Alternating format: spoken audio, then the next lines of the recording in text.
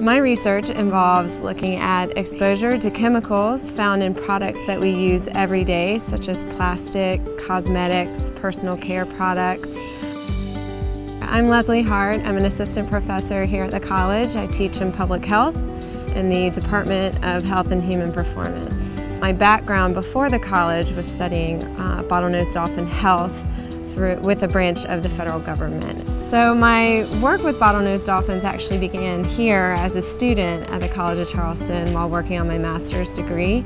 And so when the opportunity to come to the College of Charleston to teach presented itself, I was excited to extend that work and look at these chemicals, like I said, that are ubiquitous, where we encounter them every day, we as people and marine wildlife.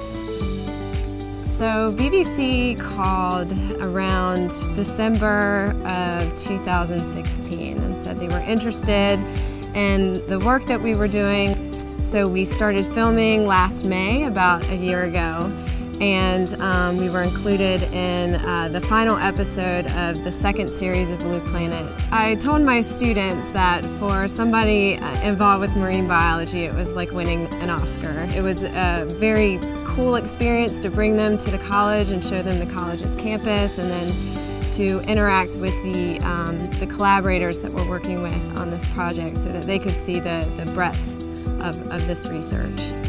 It's actually funny, my personal statement for my application for my master's degree, I wrote that I would love to, start dolphin research here at the College of Charleston. And so it's really exciting to actually have that come true. How many times do you write those statements and you're not sure where they're going to lead?